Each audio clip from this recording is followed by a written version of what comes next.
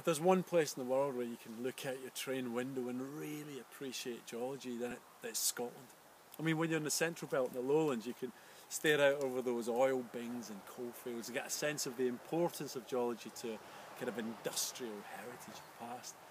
But then once you get into those hills, once you get up there into the highlands, a different kind of sensation comes through. You get a sense of the antiquity, really, of the landscape. Now, that ancient rock is coming to the surface. It's been scoured out by ice and by rivers, and it's creating these mammoth hills around. I mean, they seem like the Himalayas, but of course they're only 1,000 metres or so. But they're just beautiful mountains.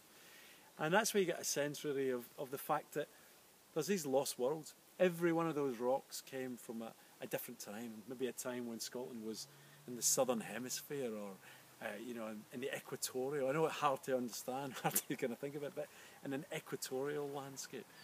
So those mountains that's outside the window is a story of Scotland's journey through time.